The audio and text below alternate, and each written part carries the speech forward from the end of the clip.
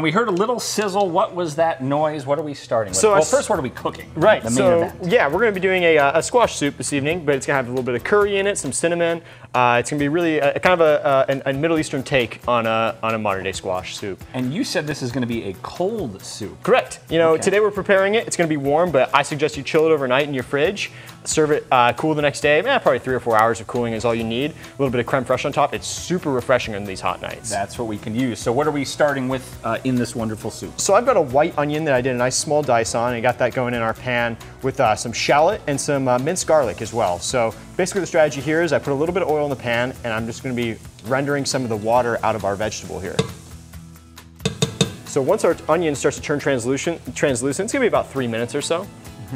And does it matter, onion, shallot, both? I like to play all three. Onion, white onion, shallot, and garlic go together really well in my opinion.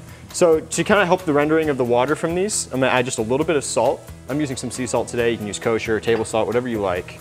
And you're starting to see these onions are starting to turn a little bit translucent. Why do we try to get that water out? What is the theory behind that? Well, so if I start kind of crowding the pan and putting all these vegetables in at once, the pan temperature is going to drop down, and what's on the vegetables on the bottom are going to start to get color, and you're not going to be able to leach all the real flavor.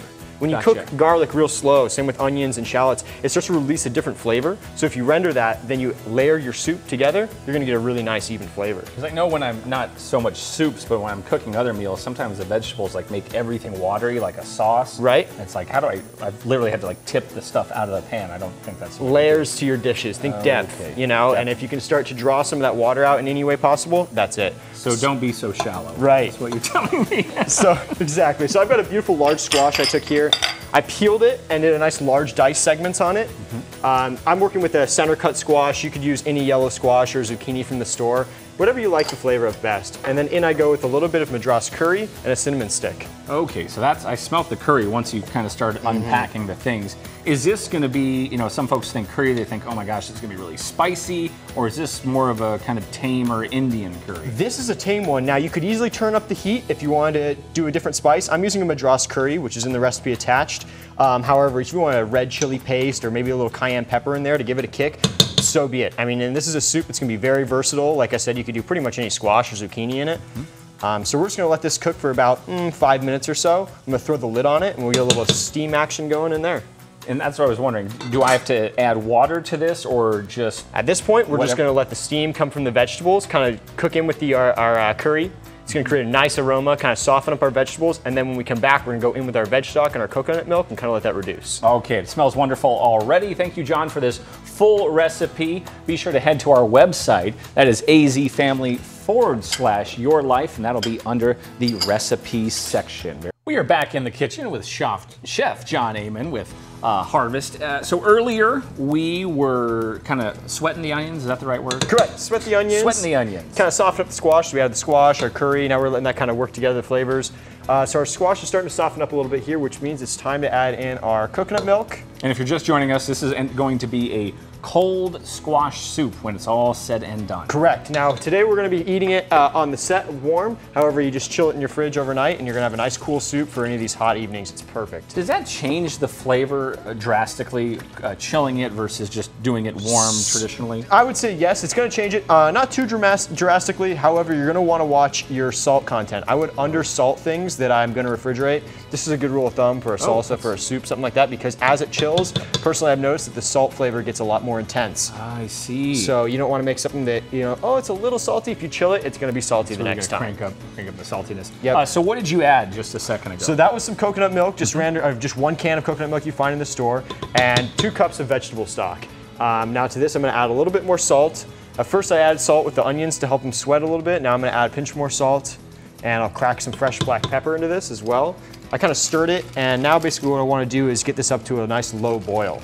Then how long do we want to have this kind of sitting for on that slow, low boil? So we have 2 techniques here. Now, if you wanted to serve the soup hot and you're not planning on chilling it, you could leave it uncovered and let it reduce. However, since what we're going to be doing is going to kind of chill it down, we want all that liquid to stay in there, so it doesn't get too thick in the fridge. So what I'm going to do is I'm going to cover it, and we're going to let this go for about 10 minutes or so, 10 to 15 minutes. We're gonna let our squash be the judge on this. If we pull it, we're gonna stir it occasionally, and if it's fork tender, is a term I like to use. Oh, gotcha. We're ready to go. They're just sticking in the fork, and if it goes through smoothly, then ready to go. Exactly, just like that. What are squashes in season? What's a good way to pick those in a supermarket? Now, I know they do a lot of the work for you, but is there things I should be looking for when I'm trying to find that perfect squash? You don't want it too soft, all right? And you don't want to find bruising on it. So we'll use this as a perfect example. I mean, you know, very little suntan on it, and you can tell by feeling it, it's got a nice firmness to it still. Does it need to be a certain green or yellow? Or I mean, yellow squash is obviously different. You know, and I would just make sure you choose something that's going to be an appealing flavor, the color of it. So these center cut squash I'm using are kind of like a mango. They're green on the outside, but they're nice and yellow on the inside. So just think of a nice appealing color of what your final product is going to be. Okay. So, and I forgot to mention, we're going to add our agave syrup here to our soup. A little sweetness. Correct. And this could be changed for, you know, a nice barrel-aged maple syrup or whatever you have. Kind of play with your squash and your spices. Okay. It's a very versatile soup. So on your screen right now, you see a little black square, and it has what looks like a code. That is a QR code. So what you do is you open up your phone's camera, all right, and take a picture of that, and that is going to send you right to our website, and it's going to have this exact recipe. So it takes you right here. We're very technological here. I don't know if you know that, John. I like the way that I know works. you live on a farm, but we're doing things very high tech here. Sure. What are we be working on when we come up? So when we come back, between the break here, I'm going to take a standard hand emulsion blender. If you have a standing blender like a Vitamix or anything, it does the exact same job, but basically we're going to blend the soup after we turn the throttle back a little bit so it's not a raging boil. Oh, good. And then at that point, if you felt like refining it, you could pass it through a strainer or a chinois, but this gets it pretty nice and creamy with this blender right here. I'm just going to chill it and serve it. Okay, sounds wonderful. Thank you, John. When things cool off, be sure to head up to Castle Springs and pay John a visit. We have been blending during the break, and this delicious soup is almost ready. You're right.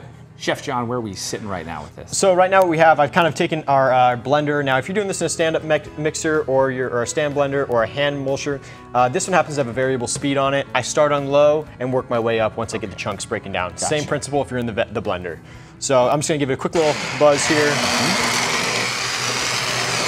But over the break, I got it kind of where I wanted it. Now, if the speed is too high or too low, is that going to drastically change things, or just going to take longer to get the squash chunks? It's the only thing. My concern would be is if you kick it on at a high speed and there's still chunks in there, it's going to start flying everywhere. Oh, it's a mess. It's going to make a big old mess. You can't blend it too much. No, no, absolutely not. So we're left with this nice royal golden color here, and it's again, keep in mind it's a bisque, so it's going to be a little bit thicker. But if you wanted to thin it out once you've refrigerated it, if it's a little thick, just add a touch more veg stock, some filtered water, coconut milk. You could add any of those ingredients to kind of loosen it up a little bit. Do you have to tweak everything? Would you have to add more salt, or no, just a honestly, little bit just to a kind little of bit more thin it up? liquid, and then like we had it sitting in there, and I say the flavors kind of develop a little. That's exactly what's going to happen in the fridge. So just loosening it up might be the trick right there. And then we're left with the beautiful bisque right here. And aside here, I've set up some creme fraiche, and I kind of julienne some tarragon. Tarragon goes excellent with our squash. So we'll throw a little quenelle in there. We'll offset with a little bit of our avocado oil. How long would this last? If I made it tonight, would it last a few nights, or what's the kind of half-life, it's a pretty hearty soup. So you could easily make this last you 3, 4, 5 days. I would spread it out. Maybe do it hot the first time, wait a couple days, filter it out, and then do it cold the next day. The flavors are gonna change. Your family might be surprised that it's a little bit different, or maybe the second time you do it, you could heat it up, add a little bit more cayenne pepper or something to it. A little more kick. Yeah, just kind of change its identity slightly. This could be a meal on its own. Would you recommend serving it with anything in particular? Obviously bread would be delicious, but... You know, if you wanted to make, I was thinking on the drive out here, if you did a Gouda grilled cheese. Oh my gosh, right? Yes. Or a little fontina. Why didn't you do that? This could be delicious. That sounds amazing. I mean, that's just your perfect vehicle for it. That sounds So delicious. I'm just doing what I normally would here and just garnishing with some garden flowers, just a little dianthus and some blossoms from our Thai basil. Beautiful. But it all comes together really well. That's perfect. A nice chilled soup on a hot day. Lord knows we got plenty of those. Sounds good with me, right? Yes, that's wonderful. Chef John Amen with Harvest at Castle Springs. Be sure to pay them a visit when they open up in the fall. The full recipe that is going to be on our website. That is azfamily.com/yourlife. We'll be right back. Summer soup right here. Thank you, Chef John Amen from Harvest. This is going to be wonderful and a nice soup, utilizing that squash, which you guys specialize in. So thank you so much. Hope you have a fantastic day. We'll see you tomorrow.